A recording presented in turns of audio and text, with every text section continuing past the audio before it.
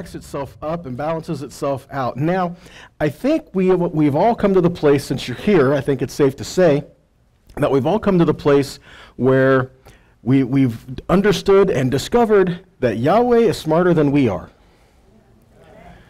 And that we make big decisions and rash decisions and jump to conclusions and do all of this, and we may not have all the facts. And on some things, we may never have all the facts. And so it's better for us to come to, this is the conclusion that I am currently at, and as the Father leads me, that can change. Okay, because, I mean, let's look at it this way. How many of us have ever been proven wrong? How many of us think differently now than we did when we were 5 years old? This is my point. As you grow, your understanding changes, and how you perceive things change, and everything changes. And when we look at the word of Yahweh, we understand it's eternal. It's everlasting.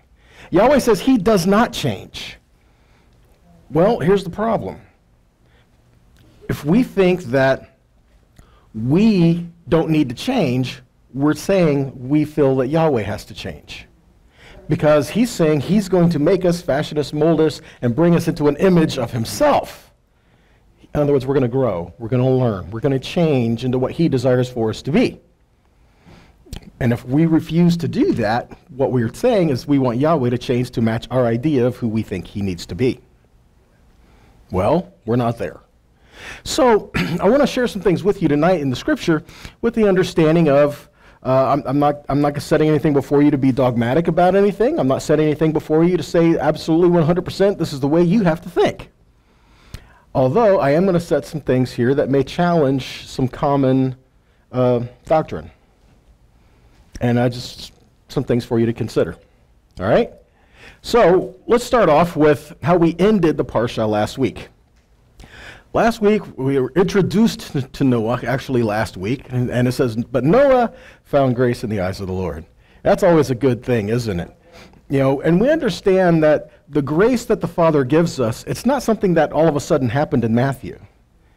I mean, it's constantly throughout the book from beginning to end. A matter of fact, even when he exiled Adam and Eve out of the garden, that was actually a form of his grace and his mercy. Because he said, I'm kicking them out so that they don't partake of the tree of life in their current state. See, so I believe that also was an act of his mercy and his grace. So we find grace in the eyes of the Lord when we very simply just seek to do his will. Nothing more, nothing less. We're not trying to earn anything by him. We just want to listen to him. Okay? And we find that. And it says that Noach walked with Yahweh. He was an upright and just and righteous man. And then we think of people like Abraham. It says Abraham believed God, and it was counted to him as righteousness. Well, what does believe mean? Is belief just a thought process? Or is belief something that you act on? See, it may begin as a thought process, but unless you actually act on what you believe, do you really believe it? That's why James says, show me your faith by your works. See, so it's not, believing in and of itself isn't enough. We have to act on what we believe. Because you could say you believe anything, but people will watch you more than they'll listen to you. So we need to keep that in mind. And this is a testimony of Noah. Noah was a righteous man. Doesn't mean he was perfect, although some translations might say perfect, but the word perfect just simply means upright. So he was upright before the Father. And in a generation where not very many people were. I mean, it says they were all wicked. Noah was faithful. Noah was upright in all his generation. So there's a lot to consider here in this portion, okay? So we understand that all humanity was wicked. Because, again, how last parsha, it says that the imaginations of their heart was always set toward evil. Well, we know that imagination, when we define that, doesn't just mean they're creative. Because we think, oh, this person, so-and-so, they have a great imagination. What are we saying when we say that? They're very creative, right? That's not necessarily how this translates in this scripture. The word is yetzer that's used there in the Hebrew, and it means inclination. And it says something framed. That's why it says imagination. Something framed, something you fashion, something you form. And so it says your inclination was always towards evil. In other words, given the situation of righteousness and unrighteousness, they will always choose unrighteousness. Given the choice of godliness and holiness and unclean, they will always choose unclean. Given sin or righteous, they will choose sin. Okay? Now it says that all mankind was like this, and we think we've got it bad. And granted, it's pretty bad out there. But I don't think we're quite yet there where Noah was in his generation. It's not about technology, guys. It's not about knowledge. It's about the heart. And though technology changes, fashions change, and all these mankind and the heart of mankind is the same as it was in the beginning. Okay, we need to repent and set ourselves towards the Father, right? That's only how we find rest in Him. Noach means rest, and that's the word for Noah. We find rest. How do we find rest? Noah found grace in the eyes of the Lord. We rest in His grace that He gives us, that equips us to walk the life He desires. In other words, we become what He tells us He wants us to be. Okay? So now, to jump into this week, all this was just kind of summing it up to get us up to this point, right? To jump into this week, let's start with verse 11. Genesis 6:11. The earth also was corrupt before God, and the earth was filled with violence. So this is not just mankind was corrupt, the earth was corrupt. Think about that for a second. The earth was, how could the earth be corrupt? How long has it been since creation? The earth was corrupt? Well, when you understand, corrupt means to decay or to be slowly infected, to deteriorate. Guys, the earth is still in a state of decay. The earth is still in a state of slowly deteriorating, okay? But what caused this? Sin entered into the world, entered into creation. But when it says the earth was corrupt, why did the earth become corrupt? I thought mankind was corrupt. Well, remember the part of the curse. Curse would be the ground you came from, right? Let's keep moving. Genesis 6:12. And God looked upon the earth, and behold, it was corrupt, or decayed or infected, for all flesh had corrupted his way on the earth. It didn't just say that the earth had corrupted, that the mankind had corrupted the earth's way. It said mankind had corrupted his way, thus the earth was corrupt. Now think about that. Mankind, the sin of man, infected creation. Can man have an impact on the earth? Absolutely. It's funny because even science says that which created the world, created the universe, sustains it. Well, hello. Who created the universe?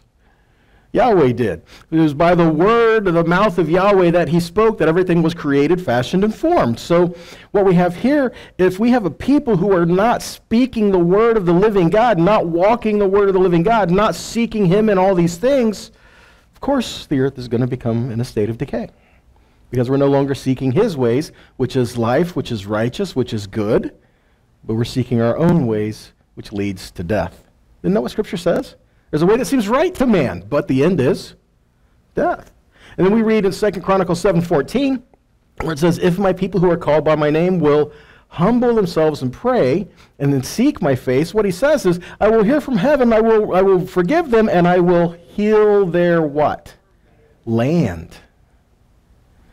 So again, being forgiven of sin and the being restored land is common. And even when they go into the land of Israel, we find that the land can become infected if the people are unrighteous in the land. This is why when you enter a holy place, you need to be careful of yourself. You need to guard yourself. Hosea 14:9 says, whoever is wise, let him understand these things. Whoever is discerning, let him know them. For the ways of Yahweh are right. And the upright, what? Walk in them. But transgressors stumble in them. The way of Yahweh is right, and the upright will listen. Okay? The way of Yahweh is right, and the upright will do what he says. But transgressors will stumble in the word of Yahweh because they do not want to keep it. They don't care what he says. Right? Proverbs 14:11. The house of the wicked will be destroyed, but the tent of the upright will flourish. There is a way that seems right to man, and the end is the way to death. Deuteronomy 29:19 and 20 says, and it come to pass when he hears the word of this curse and he bless himself. Now this is talking about the covenant when it's being declared, the blessings and the cursings of the covenant. If you do these things, these blessings will follow you. These blessings will actually overtake you, and you'll walk in the path of life and good that the Father has laid out for you. But if you turn your back on God and do not choose to walk in his ways, then these curses are going to happen. Okay? It's a warning. Okay? And so then this is addressing the person who says, now, granted, don't forget that these blessings and cursings of covenant that were established were to a people who Yahweh already redeemed. Because when he brought them out of Egypt, he said he redeemed them.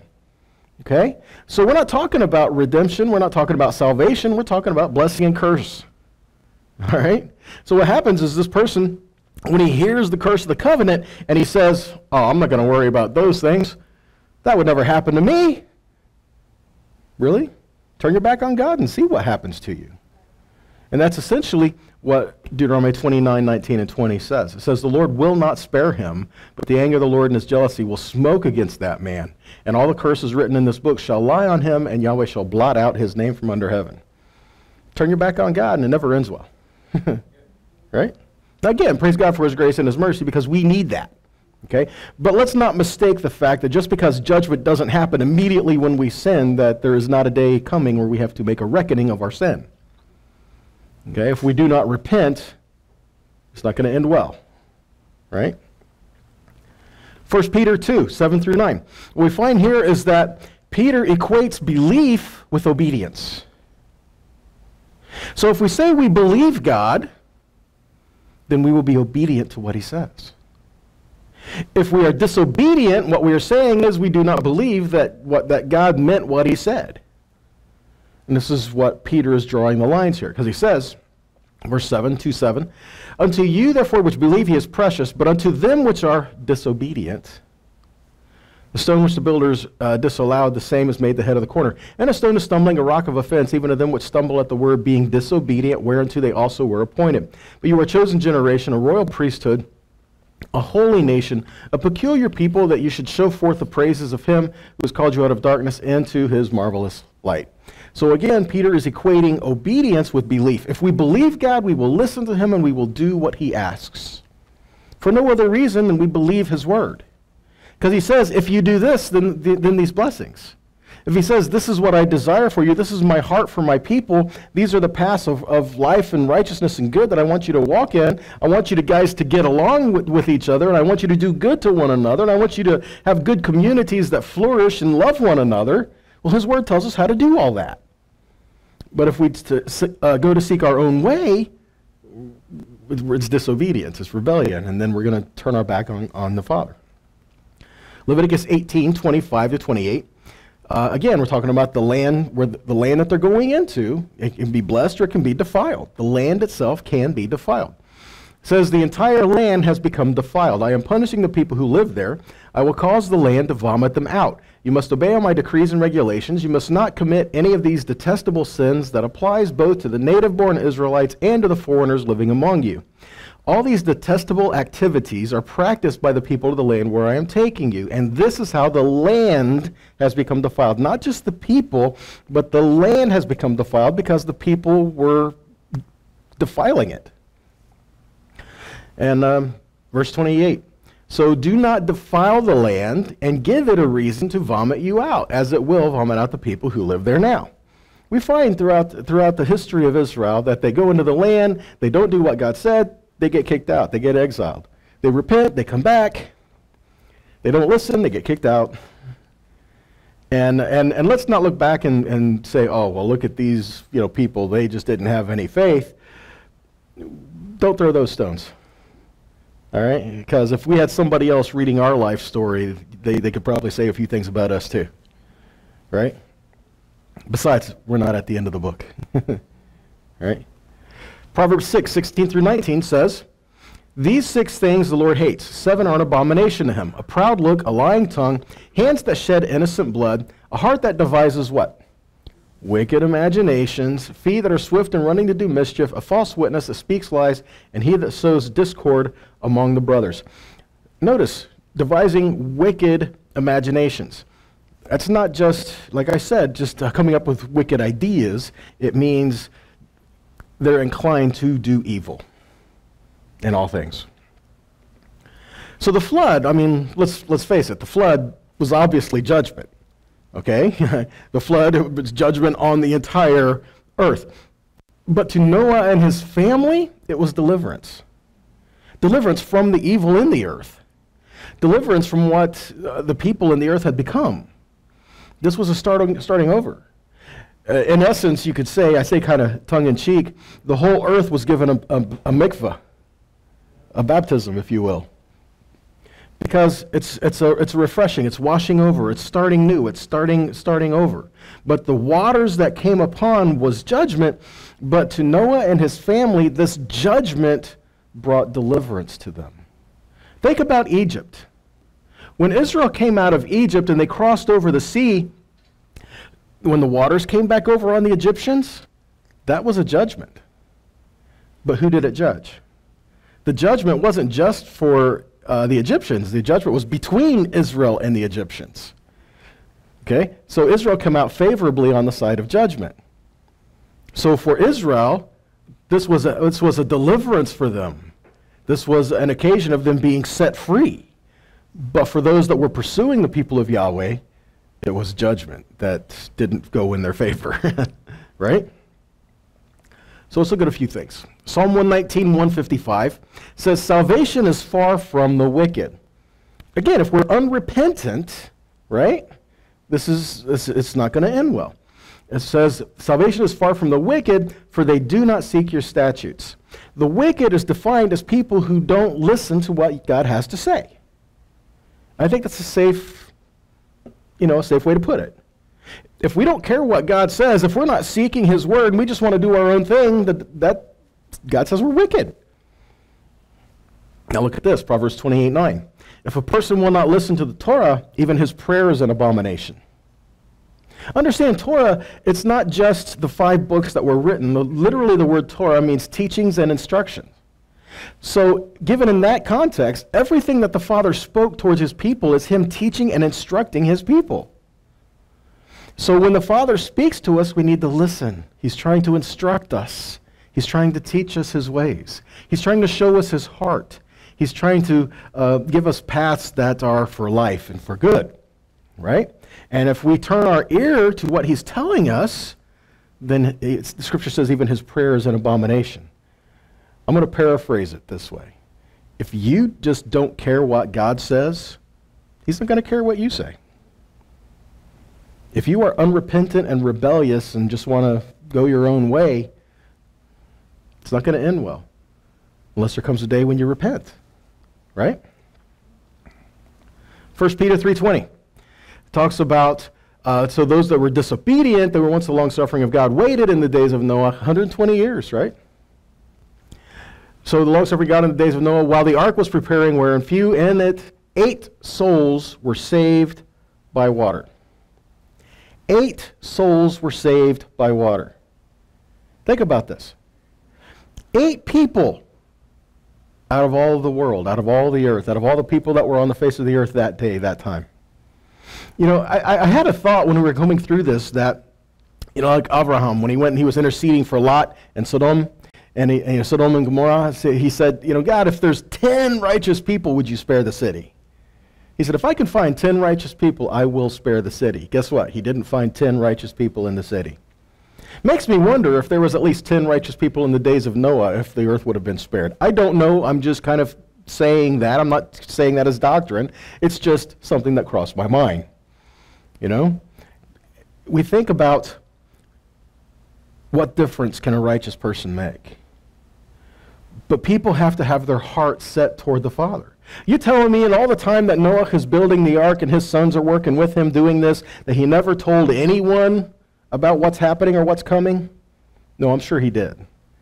And people scoffed and people mocked and went on their own way and did their own thing, and they didn't listen.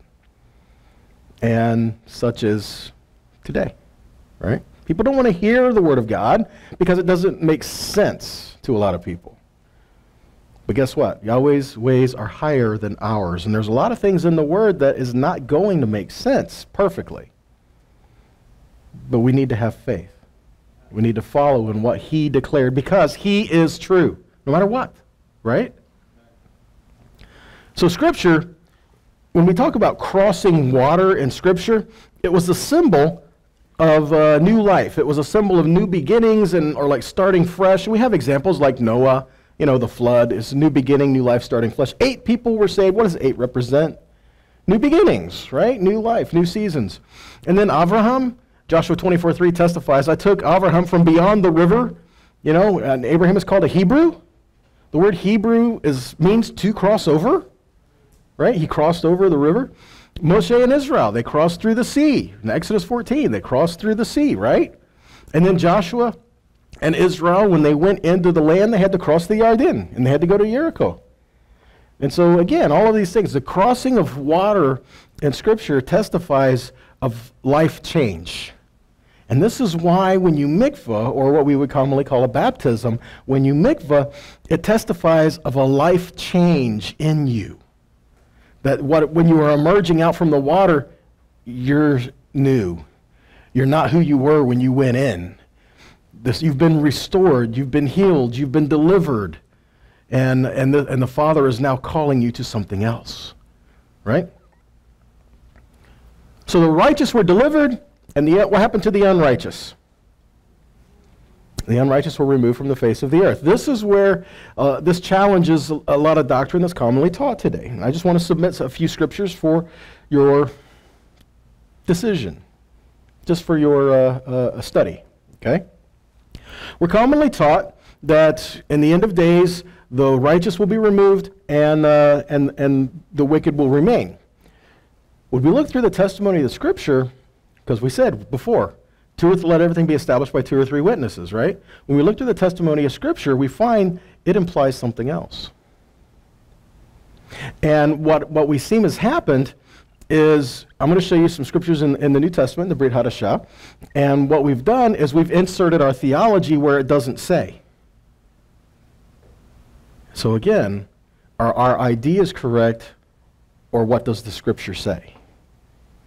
Okay? Now again, Scripture talks about Thessalonians where we will be caught up in the air to meet with him, right? And I believe that. But we're not told exactly when that's going to be. It says the trumpet's going to sound, we'll meet him. So again, just things to consider. And guys, I'm not saying I got it all figured out either. But I am saying there's more evidence in this direction than the other. Okay? So let's take a look at a few things. Genesis 7:1. Adonai said to Noah, come into the ark, you and all your household, for I have seen that you alone in this generation are righteous before me. So all the righteous in the earth went into the ark. 8 people. Kind of like all who listened to Yahweh and upheld his word went into the promise from the ones who came out of Egypt, both of them. Right?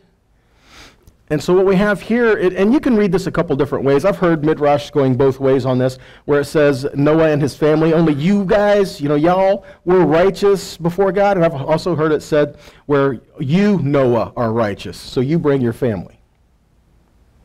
And honestly, I'm good either way. Because either way, we still see the testimony of Yahweh saving the righteous and his family. Okay? So let's take a look at a few things. Matthew 24:35-39. Heaven and earth will pass away, but my words will never pass away. But when that day and hour will come, no one knows, not the angels in heaven, not the Son, only the Father. Verse 37. For the Son of Man's coming will be just as it was when? In the days of Noah. So in order to look at how the Son of Man's coming will be, we need to look how it was in the days of Noah. Right? Okay. 38, so back then, before the flood, people went on eating and drinking, taking wives, becoming wives, right up till the day Noah entered the ark. Okay, is there anything wicked about you're hungry, eat something, you're thirsty, get something to drink, you guys get married? Is anything wicked about any of this? No. But we do know that the testimony of the people in the earth were wicked, but what we're talking about here is they were just consumed with their daily life. They were just living life with no regard to Yahweh, no regard to him or his word or Noach or the righteous, anything. They were just living their daily life, just doing the things the way they always did. And Yeshua is saying it's going to be just like that when he returns. No one's going to expect it. Right? Now look at this. So they didn't know what was happening until when? The flood came and what? Swept them all away. It will be just like that when the Son of Man comes. So what we have here, it says, just like it was in the days of Noah, who were swept away? The wicked, the unrighteous. The righteous were in the ark. And you can say, well, yeah, but they weren't on the earth either. Yeah, they were, but it was water. They didn't leave the earth, right? Let's keep going. Judgment came, removed the unrighteous. Matthew 5:5 says, blessed are the meek, for they shall what? Inherit the earth. So he's saying, blessed are the meek, for they shall inherit the earth. So if you are not meek, you're not going to inherit the earth, right? I mean, if he says the meek will inherit the earth, I think it's safe to say the opposite. Psalm 25:13, his soul shall dwell at ease, and his seed shall inherit the earth. Speaking of the righteous, his seed shall inherit the earth. Psalm 37:9 through 11, evildoers shall be what? Cut off. To cut off means to cease to exist, to be removed. Evildoers will be cut off, but those that wait upon the Lord shall inherit the earth. Verse 10, for a little while and the righteous will be removed? No, the wicked shall not be. And you shall diligently consider his place, and you shall not be. Verse 11, but the meek shall inherit the earth, and shall delight themselves in the abundance of peace. Psalm 37:22, for such as be blessed of him shall inherit the earth, and they that be cursed of him shall be what? Cut off. So the curse shall be cut off, and the blessed will inherit the earth. Proverbs 10:29 and 30.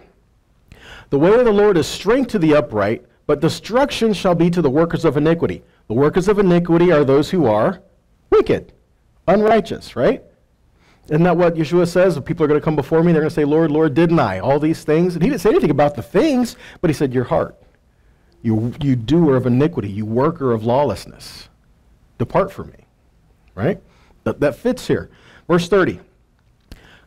The righteous shall never be what? The righteous shall never be removed, but the wicked shall not inhabit the earth. So if all the righteous are removed, then the first part of verse 30 is wrong. And then if all the righteous are removed, then all the wicked that are left are now inhabiting the earth. So the second part of verse 30 is wrong. So what actually happens here? Matthew 24:40 to 44. So then 2 men will be in the field. You guys know this one, right? 2 men will be in the field, one will be taken, one will be left. 2 women will be grinding at the mill, one will be taken, one will be left. Therefore, stay awake, for you do not know what day your Lord is coming. Let me ask you a question. Where in this verse does it tell you which one is taken? It doesn't. So because of this, and because of what we've been taught, we insert what we think in there. And we say, well, the righteous will be taken. But here's part of the problem. We don't read. We read we read up to a point that affirms what we want to think, and then we're done. The minute something starts to contradict what we think, then enters this thing called cognitive dissonance. We can't comprehend something that goes against what we think, so we discount it. I don't want to hear that. Right? Let's keep going. Verse 43. But know this, that if the master of the house had known in what part of the night the thief was coming, he would have stayed awake, and he would not let his house be broken into. Therefore, you also must be ready, for the Son of Man is coming at an hour that you do not expect. Let me ask you a question. If he comes and you're ready for him, you going to be punished for that? But if he comes and you're not ready for him, are you going to be punished for that? Again, just More food for thought. Matthew 13:24. So he put another parable before him, saying, the kingdom of heaven may be compared to a man who sowed good seed in the field. Now we know, like Mark chapter 4, we know what the good seed is. The good seed is the word, right? And there are 4 different types of soil it was sown into. Good seed has to be sown into good soil to produce a good crop and good fruit, right? So what we have here is, I want to say failure to communicate. So what we have here is Yeshua telling the people this parable, and how does this fall in line with the things that we've already read? Okay, think about this. So the kingdom of heaven is compared to a man who sows good seed in the field. The good seed is the good word in the field, so good word, good seed, good crop. Verse 25, but while his men were sleeping, the enemy came and sowed weeds among the wheat, or tares, depending on your translation, among the wheat, and it went away. So when the plants came up and they bore grain, then the weeds appeared also. So we have the wheat and the tares growing up together, and when they start to produce fruit, the wheat gets top-heavy and bows, and the tares stand erect and straight up, kind of obstinate, right? The idea is the wheat are humble before the Lord, and the tares are proud and arrogant, okay? So that's how they could just look and tell, just at glance, that you have tares among the wheat. And so this is what they're looking. So the plants came up, they bore grain, the weeds appeared, and the servants of the master of the house came. Who are the servants of the master of the house? Who are the reapers? Who are the gatherers? Again, we looked at Mark chapter 4. It says the same thing. The reapers, those that gather the crop, are the angels. So we're talking end of days kind of things, right? So the servants of the master of the house came and said to him, Master, did you not sow good seed in your field? So how come you have weeds? And he said to them, an enemy has done this. So the servant said, so what do you want us to do? You want us to go gather them? And he said, no, lest in gathering the weeds, you root up the wheat with them. He's saying if we just go and just take the whole crop out, we'll also destroy the wheat, then the wheat may not be ready. It's not time yet. So he says, no, because if we gather in the weeds, you'll root up the wheat along with them. Let both grow together until when? The harvest. The harvest being the end of the age. So grow up together until the harvest, and at harvest time I will tell the reapers, who are the reapers? The angels. Will tell the reapers, gather the weeds first and bind them in bundles to be burned, and take the wheat into my barn. Gather who first? The weeds, the tares, the unrighteous, and throw them to the fire. So who's left and gathered in? The wheat. So again, moving on, we have a comparison between a dove and a raven and Noah. We know that, so he was in the ark, it rained for how many days and nights? It rained 40 days and nights, right? 40 days, 40 nights. And at the end of this time, he sent out birds to try to see what it looked like out there. All in all, they were in the ark for about a year. Okay? So what's the differences, the comparison, and what could possibly be told to us because of the dove and the raven? Genesis 8, 6 through 12. At the end of 40 days, Noah opened the window of the ark that he had made, and he sent forth a raven, and it went to and fro until the waters were dried up from the earth. It never came back. Interesting. Makes you think. I mean, the ark was a place of safety. The ark was a place where it would get nourishment, where it would get fed, where it would get taken care of. But he never came back. Okay, verse 8. So then he sent forth a dove from him to see if the waters had subsided from the face of the ground. But the dove found no place to rest her foot, and she returned to him in the ark. And the waters were still on the face of the whole earth. So he put out his hand and took her and brought her to the ark with him. And he waited another 7 days, and again he sent the dove out of the ark. And the dove came back to him in the evening, and behold, in her mouth was a freshly plucked olive leaf. So Noah knew that the waters had subsided from the earth. And then he waited another 7 days and sent forth the dove, and she did not return to him anymore. So again, this dove was sent out 3 times. The first time it went out, it didn't have any place to land, no place to hover, because the waters were all over everywhere. And then it came back. The second time it was sent out, it brought back the olive branch, the freshly, fresh olive leaves, the olive branch. And then the other time it went out and fulfilled its purpose. It lived its life, right? Let's take a look at a couple things. So Noah used a raven and a dove, and here's some notes on the raven. A raven is what kind of a bird? It's an unclean bird. Scavenger, right? So it flew back and forth, wandering all over, and it would not return to the safety and the protection of the ark. It was an unclean bird. Amos 8, 11 and 12. Think about this, guys. Scripture says, "Behold, the days are coming, says the Lord God, that I will send a famine in the land, not a famine of bread or a thirst for water, but of hearing the words of the Lord, and the people shall" what? Wander back and forth and to and fro and all over from sea to sea. Sea to sea can also mean people to people. Okay? They're going, flittering back and forth and going back and forth and back and forth. They're not being planted anywhere. They're not growing anywhere. They're not getting the things that they need. They're just going all over the place. Okay? So they're not growing. And also, in this, it doesn't say that there's a famine of food. It doesn't say there's a famine of water. It says there's a famine of people hearing the words of the Lord. It does not say that there is a famine of people declaring the words of the Lord. It says there's a famine of people hearing it.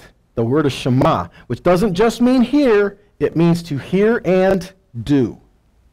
So the famine is not from the word of the Lord being declared. The famine is people not caring what is said. And so because they're not listening to what God says, they're going all over the place, back and forth, listening for the words of life, listening for what they need, but they're not hearing it because they refuse to hear that. They want to hear what they want to hear and take that as life. So they're not declaring or not receiving and not hearing the word of Yahweh. They want to receive their own word. Proverbs 17:24. Says, "The discerning person focuses on wisdom before him, but a fool's eyes wander to the ends of the earth." Jeremiah 14:10. "Here is what Adonai says to this people. They love to wander. They don't restrain their feet. So Adonai does not want them, and he will remember their crimes and will punish their sins." It says the people are not being steadfast in what God has given them. They're just wandering all over the place, back and forth and back and forth and back and forth, and wondering why God's not talking to them. It's kind of like when he says, you go to Jerusalem, right? Remember, he says, at the place I will put my name there, and he said he's established these times, and so the people, they don't go to Jerusalem to worship. Well, can you imagine? They're not going to hear the voice of Yahweh. They're not going to, because they're being disobedient. Again, just more things, we're looking at back in these days. Ezekiel 33, 30 and 31. Talking about the condition of mankind. Is it any different today? It says, "So human being, your people are gathering and talking about you by the walls and in the doorways of their houses. They're saying to each other," listen to the sarcasm here. They're saying to each other, telling his brother, "Come, let's go hear the latest word coming from Adonai." It's kind of like, hey, let's go see that new movie that's out. And I only say that because of the rest of the verse. So then they come to you as people do. They sit in front of you as my people. They hear your words, but they don't act on them.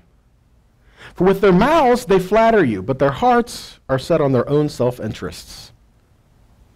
What he's saying is the people are gathering, they're coming around, and it's just entertainment. I wonder how much of our congregations today are just for entertainment. I wonder how much is truly about connecting with people and about studying to show yourself approved, to learning the heart of the Father, and helping each other out with these, right? Ephesians 4, 11 to 15. "So he gave some apostles, some prophets, some evangelists, some pastors and teachers to make your life miserable." No, that's not what it says, although sometimes it may feel that way, right? It's not what it says, okay? These gifts, these offices were given to the body at large to help perfect the body, to help bring everyone to a place of unity so that we can have a common heart, common goal, common purpose. It doesn't mean we're going to say everything exactly the same way. It doesn't mean we're going to do everything exactly the same way. But it means we have a common heart, common goal, common purpose, and we see each other as family. Okay? So we're going to work together towards the heart of the Father in the midst of these things. Verse 14, "Why? That we henceforth be no more children that are tossed to and fro, carried about with every wind of doctrine, by the sleight of men and cunning craftiness, where they lie in wait to deceive. But speaking the truth in love may grow up into him, which is the head, even Messiah. Guys, in every really great lie, there's going to be some truth. Think all the way back to the garden. You know, the serpent. Did God really say? In every great lie, there's going to be a little bit of truth. And we need to be able to have people in our life that will help us to help discern things around us so that we're not carried around by things that just sound good and sound right. Because if that's the case, you're going to get thrown off course and become preoccupied with every conspiracy theory out there. And I'm not even saying that some of these things are wrong. I'm just saying, is that where your focus is supposed to be? Yeshua said, occupy till I come, which means we have to live in this world. He didn't say run to the hills and hide till I come get you. So we have to learn to live in this world, right? Proverbs 27:8. People who won't settle down, wandering hither and yon, are like restless birds flitting to and fro. Think of that raven, right? 2 Timothy 4:3 and 4. The time will come when they will not endure sound doctrine, but after their own lust they shall heap to themselves teachers having itching ears, and they shall turn away their ears from the truth and be turned to fables. What he's saying, basically, to paraphrase it, people seek to be affirmed in what they already want to think. We search out someone to tell us what we want to hear, and we say that's a confirmation that God is speaking into our life. Funny how in a lot of people's lives, the Holy Spirit always sounds like exactly what they want to do. When honestly, I know a lot of things in the Ruach as things that make my flesh crawl. Oh, I don't want to do that. That's going to hurt. Yep, that's why you're doing it. Okay. See, the Father will challenge us to change to become more like what He desires for us. He's not going to say, oh, you sinned. Oh, that's okay. Go back and do it again. Yeshua said, your sins are forgiven you, then said what? Sin no more. Okay, so where do we find what sin is? We got to go back to the Word to see how it's defined, right? James 1:5-8. If any of you lack wisdom, let him ask God that gives to all men liberally and upbraids not, and it shall be given to him. But let him ask how? Let him ask in faith. Nothing wavering, for he that wavers is like the wave of the sea, driven with the wind and tossed. Again, the wave of the sea being tossed to and fro, back and forth. Now we go back to what we had said earlier with the winds of doctrine being given, and the same things apply, guys. If we're like, ooh, that sounds good, and oh, well, that sounds good over there. Ooh, that sounds good over there. Hey, that sounds good over there. Where are we growing? We're constantly going, squirrel, and we're off. And we need to grow. In order to grow, you need food, and you need to be planted, right? So let him ask in faith, nothing wavering, for he that wavers is like the wave of the sea, driven with the wind and tossed. For let not that man think he will receive how much? Anything, nothing of the Lord, because a double-minded man is unstable in all his ways. So, a dove, on the other hand, is a clean bird, and it came back with an olive branch. Now we talk about Romans 11, where we say the olive tree, the olive branch. Remember, you, the branch, is grafted into the tree, the trunk, or which grows from the root. The root supports you. You do not support the root. And so we have that tree, which represents peace, but also represents Israel being established and God's people being fashioned and formed. So what was the very first thing Noah did when he got off the ark? Oh, that's easy. He got drunk.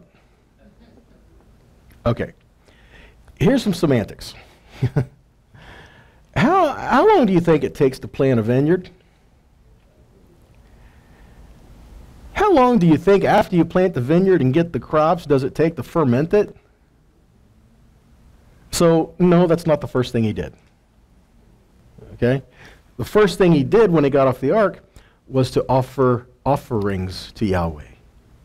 He built an altar, and then he took from every clean animal and every clean bird, and he offered them on the altar. If you think he only took 2 of every animal, you need to go back and read it. He took 2 of the unclean animals. Of the clean animals, he took multiple pairs. Pairs, but multiple pairs. Because think about this. So he gets off the ark. He only brought 2 animals. They were only in there for a year. He brought 2 animals. He sacrifices one of them. Well, there goes that. And that's why unicorns aren't anymore today, right? So again, it's like we've, even in our children's books, and they came 2 by 2, what are we teaching our kids? Again, we're taking our preconceived ideas and teaching it as fact. When if we're going to do that, even in the children's books, guys, don't water down the word to teach it to your kids. You may have to reword some things in terminology they understand, but don't change it. You know? Because watering down the word will cause us to cease to see what sin is. That's why Scripture says, don't add, don't take away.